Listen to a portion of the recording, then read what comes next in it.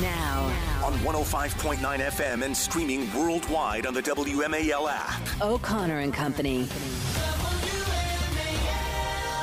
It's 5:07 on this Monday morning. Thanks for tuning in here. Launching you into the final week of March, the end of quarter one. Where did Q1 go? Man. Coming up later in this program, we've got, of course, Joe DeGenova joining us at 7:05. We'll find out what he'll think happens today with that deadline for Trump handing over, $500 million in assets. 7:35 now, Gardner Heritage Foundation on the news about Kate Middleton. And then 8:05, Tom Fitton will join us from Judicial Watch. I am Larry O'Connor. I know you. Good morning. You're that mom from the Heights. I am. Julie Gunlock. You had your big gala there for your kids' school, and everyone was happy. It was great. Good. Well, inspirational. Was it? It was. Were you inspired? Are you going to seize the day today? I'm going to be nicer this morning. You going to do a little carpe diem action? You going to? That's it. I'm inspired. I'm ready to go. I'm ready to go too. You know where I'm ready to go? Where? I'm ready to go to Virginia to get a margarita. Nice. And I'll just take it. And then you can drive home. Exactly. You know what? You know what? You know what? That is my favorite Larryism. I never realized I did that. I know. I wish I hadn't pointed it out. As much as I do. You know what? You know what? Well, I say it when I'm being unfairly attacked, which is often. So maybe I just say it when you're around.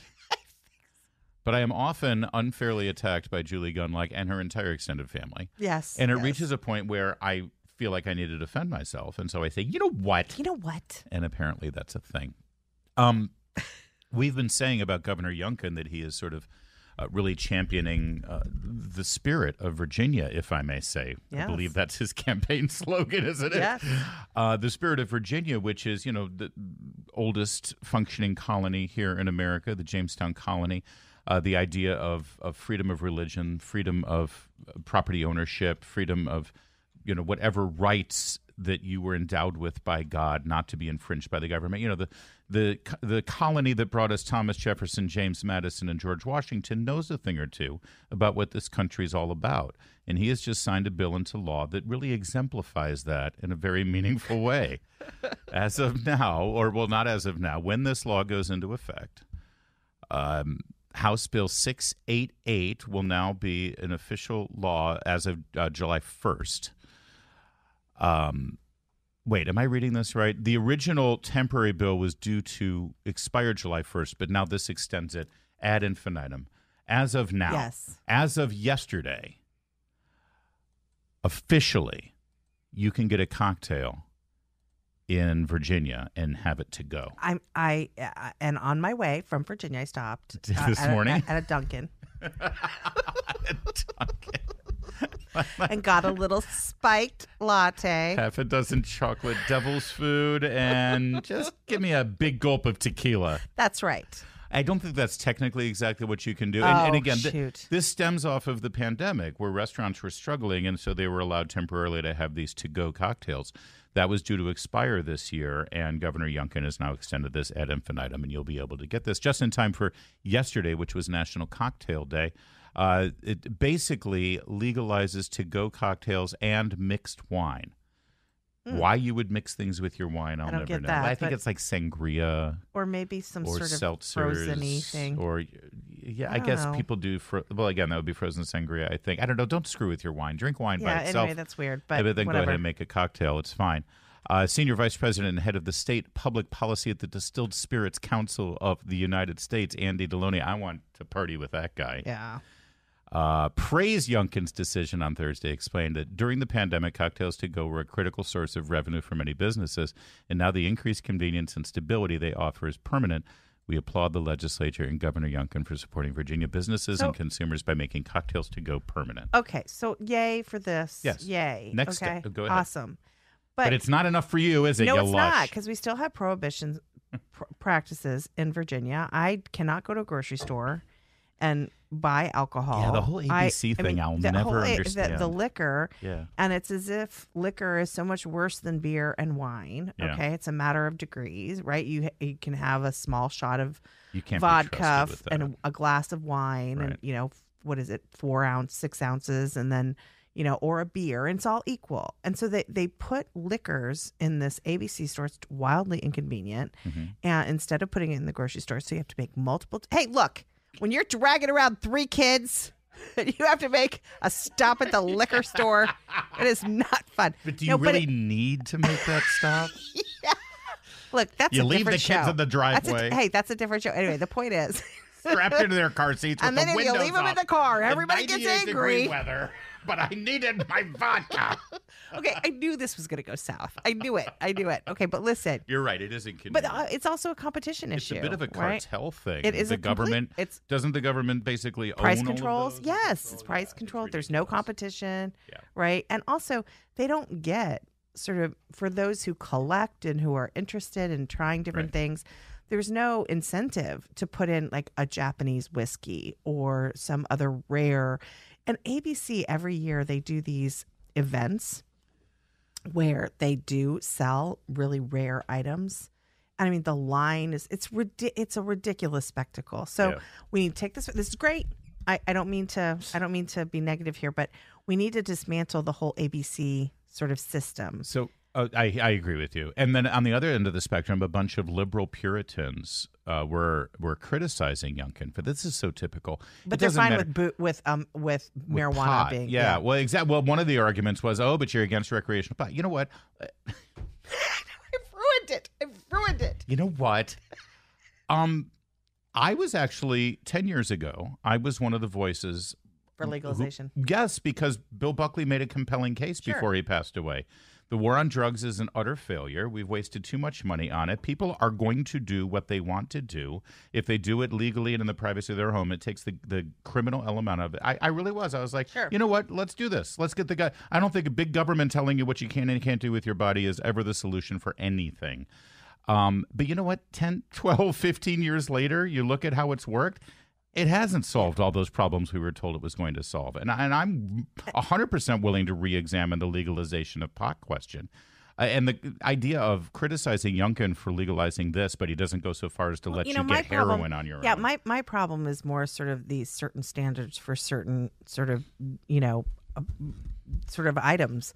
You have one set of standards for alcohol. We have to, but yet you literally smell pot on every street corner, and nobody seems to care. I mean, if you're going to regulate my alcohol to the point that there's zero competition, zero price changes, and zero new products coming into the state, fine, but I don't want everything to smell like an ashtray. Although I have to say, I mean, because it's not legal in Virginia, I mean, the experience of being in Arlington or Alexandria and bar hopping or whatever, walking down the sidewalks in those areas where it is open and welcoming to pedestrian traffic, it's very different than D.C. When you're in D.C., you smell pot everywhere. Oh, it's unbelievable. Absolutely everywhere. And I think that the difference is stark in terms of where it's been legalized and where it hasn't. That's it. We applaud Governor Youngkin for some common sense here on the to-go. And of course, everybody says, well, that doesn't mean people are going to drink or drive. People are drinking and driving now. They have been for quite some time. Just because that's something you don't want doesn't mean that you prohibit this. This makes sense. The next step for me... It's also good for restaurants. Of course. Good for bars. Well, and that's why my next step is, wouldn't it be great if you can go pub hopping down in Old Town and you can take your beverage with you from place to place? Huh. That's great. It's very New Orleans. Exactly. Very New Orleans, very Las Vegas. Yes. And wait a second. Maybe that's not something we should be striving for. I think it really goes with our colonial history.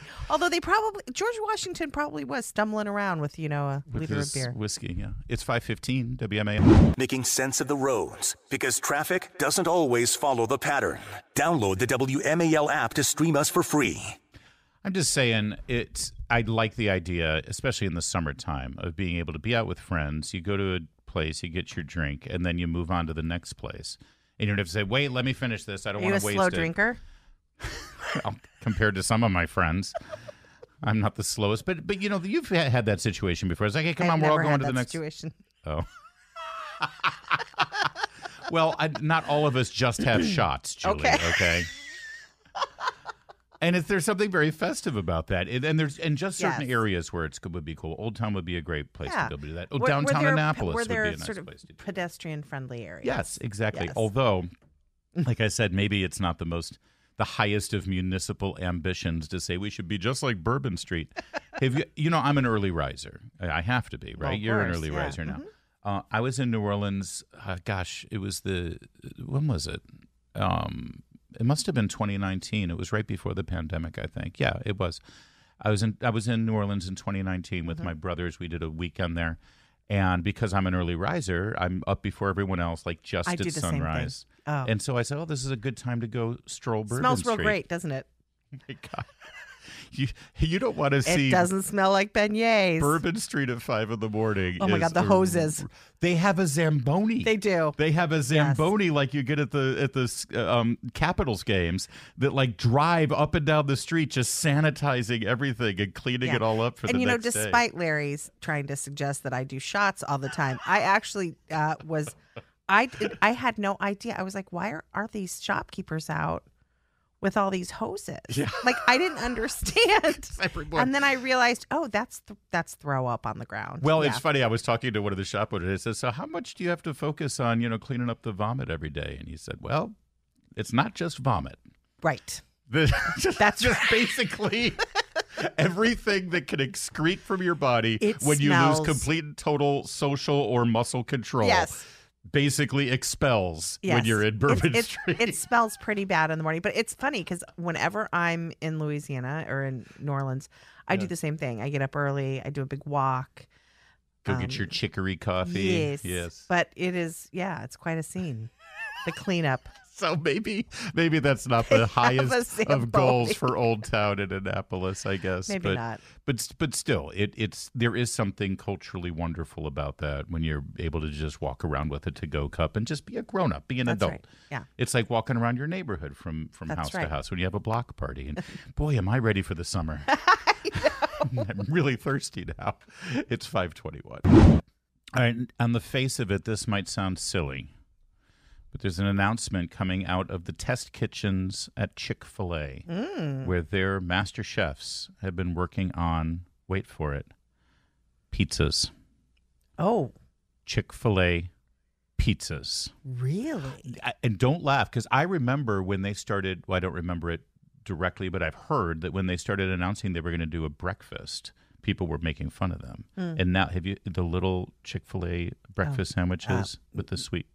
How many dozens of those do you get for the kids, right? The kids love them. Well, they're working on these pizzas now because they say they've noticed customers getting creative with Chick-fil-A ingredients on pizzas at home. Who does this? Well, there's all these hacks. Yeah. Like And then they put it on mac TikTok. and cheese and put the nuggets in it, and then you're supposed to put the buffalo sauce on, and there's and then all these put it hacks. on social media, and everyone says that looks great, and nobody actually eats it. And then, no, they eat it. They do. All right. Well, apparently people have been taking their Chick-fil-A stuff and putting it on their pizzas at home and making that. So now talk me through this. They've got the Chick-fil-A experience on a pizza. It's dough, mozzarella cheese, and then the Chick-fil-A nuggets like chopped up into bits, and then drizzled with Chick-fil-A sauce covered in pickles. Okay, let me explain. Anything that Chick-fil-A produces sounds great. It's worth a It try. sounds delicious. Yes. I worry about mission creep. Stick to sandwiches. Well, that's what a lot of people worry about that. And when you go there now, they've got the healthy options. They've got the grilled chicken. They've got the salads. They got the soups. Yes. They got a lot of things They got going a lot. on. So I don't know. A buffalo ranch pizza pie, mozzarella cheese topped with seasoned to perfection sliced Chick-fil-A nuggets, buffalo sauce, creamy house-made ranch dressing drizzles, and a dusting of a zesty lemon pepper seasoning. Okay, I have a question. Yes. What is your order at Chick-fil-A? I have a very specific order. It depends on how hungry I am. I will usually get, if I'm hungry, like if we're going because I was like, oh my God, I gotta go to Chick-fil-A.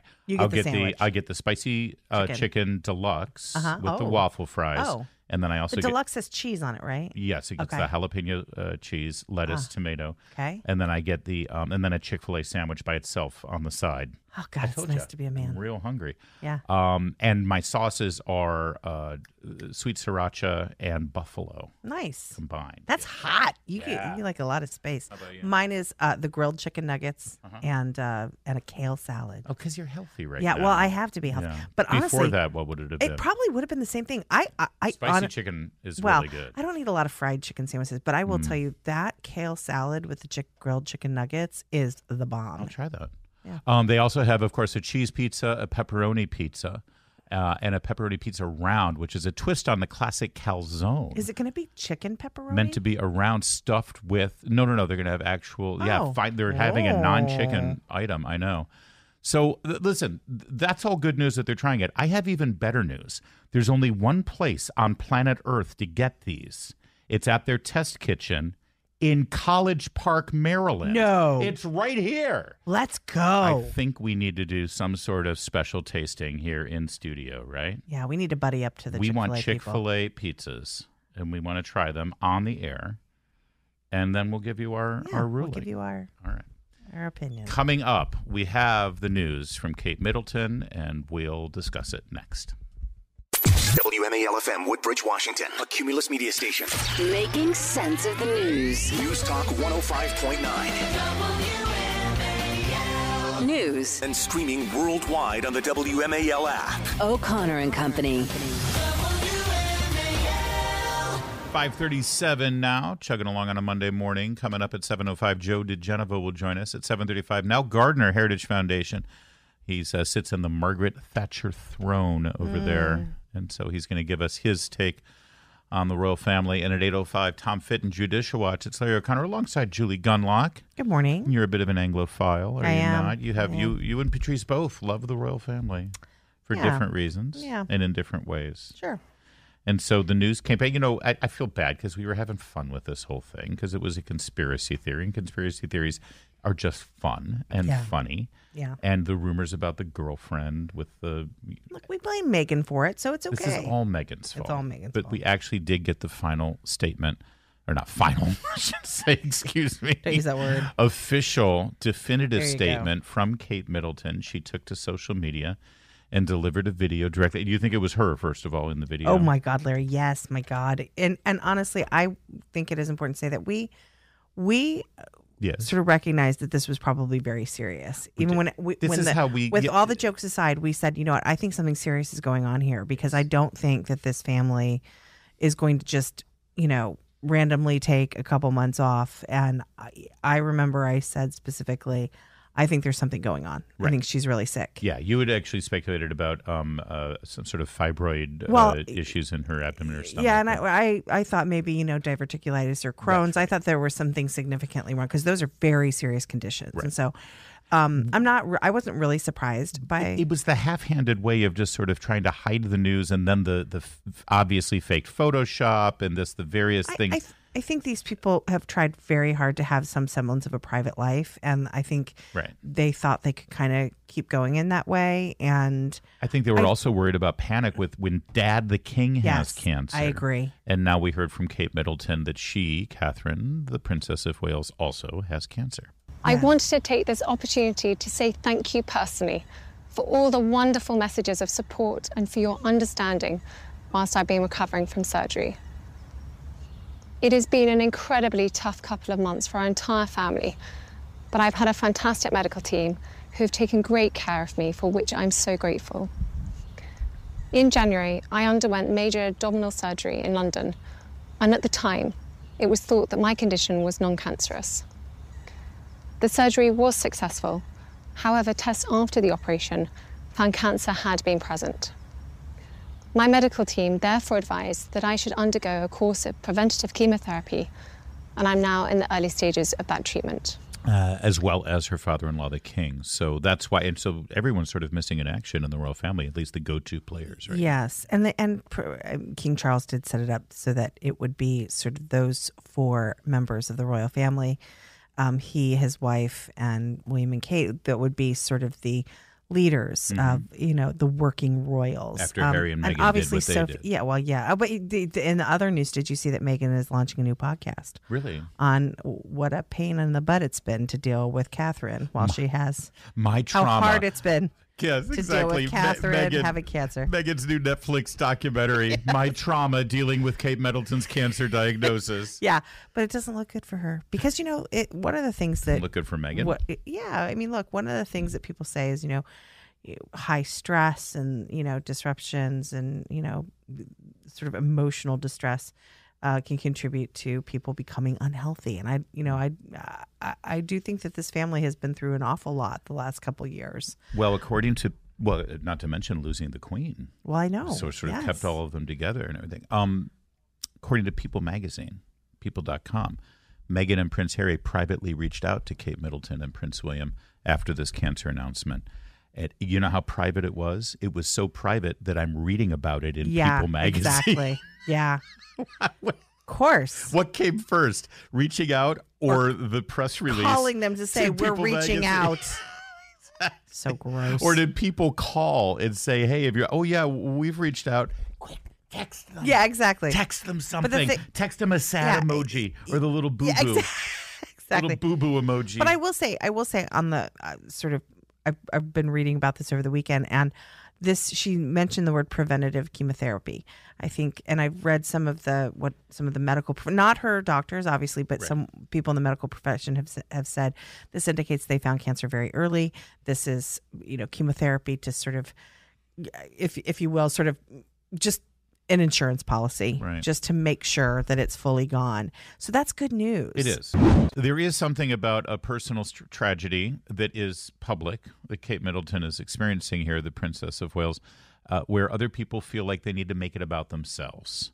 We mentioned Meghan Markle and Prince Harry. They put out a statement, an official public statement through their publicist that said, "We wish health and healing for Kate and the family and hope they are able to do so privately and in peace.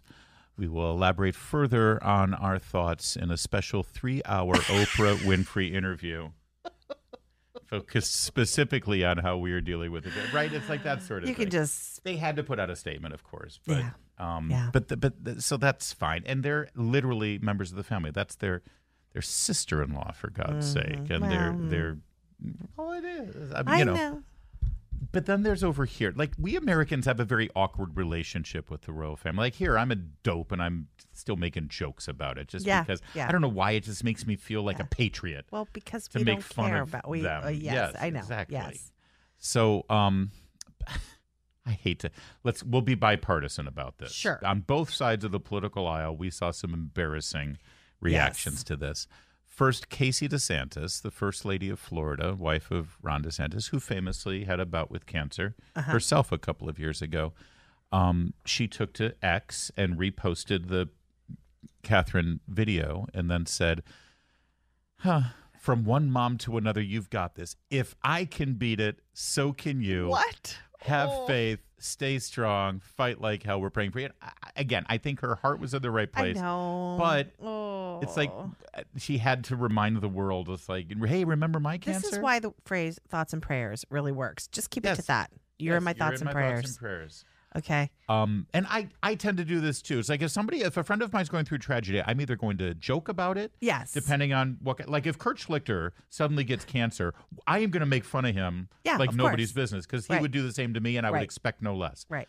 But then there's other friends who's like, the only way I can relate to it is like say, oh yeah, my puppy died of cancer. Right. It's like I don't know why, but I have to make it about like I understand what you're going through, even though I have no idea what you're going through. Right? It is, but it's one thing, and like maybe you face this, you see them for the first time, and you say something awkward. It's another thing to type out. Exactly. You got this. Yeah. Stay strong. If I fight could, like hell. If I can, could beat it, I mean, it's just.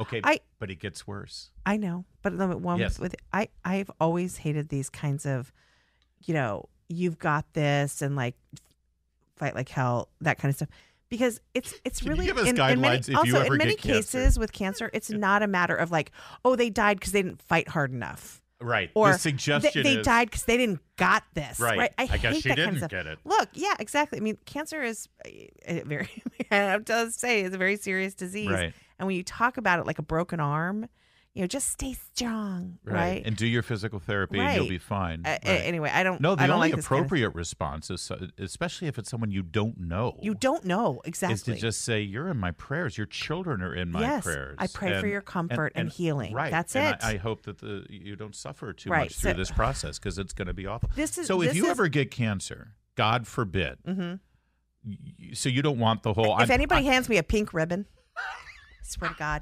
Or if anybody says, you got this, I will murder them. I'm going to run a 5K in your honor. Oh, my God. If I hear Susan Komen, Just stay away from me. I Seriously. won't be the only one dying. Literally send me your thoughts and prayers. Yes, exactly. I will kill you. I will drag I you will kill down you. Give with me a T-shirt that's pink that says like I got this, or a lot of people like the F cancer. I will. I'm going to recruit 40 others to all do a walk with your name on our T-shirts. Also, no food. You all can't cook. All right, can we make fun of a Democrat, please? That's what we're here Yes, for. let's do that. Senator Chris Murphy of Connecticut.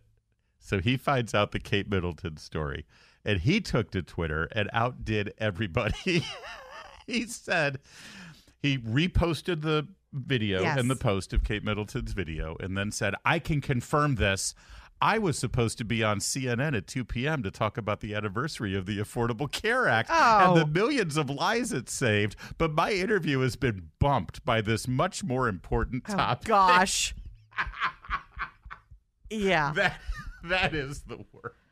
Yeah, this much more. I love how he's like, but I've been bumped by this. At least he admits it's a much more important topic. But really, I he's think like, he was being no, sarcastic. Exactly. It's like, really, we care about this? Yes, instead pop of culture. Instead of Obamacare's anniversary? Ugh. He has deleted that now. I love one of the responses was she was announcing her battle with cancer. Sorry you couldn't talk about Obamacare. Right. By the way, which frankly, because of Obamacare, how many more people have died of cancer? I was going to say they've got kind of related. They've got Obamacare on steroids over in England, and something tells me she is bypassing the National Health Service. Yes. And utilizing private physicians flown in from, I don't know, a country that doesn't have socialized health care to handle this. But no, it's fine. I'm sorry. We should have all replied to Chris Murphy. Thoughts and prayers with you today, Senator. Yes. You got this. Sorry you missed your CNN hit, but you got this. 5:53.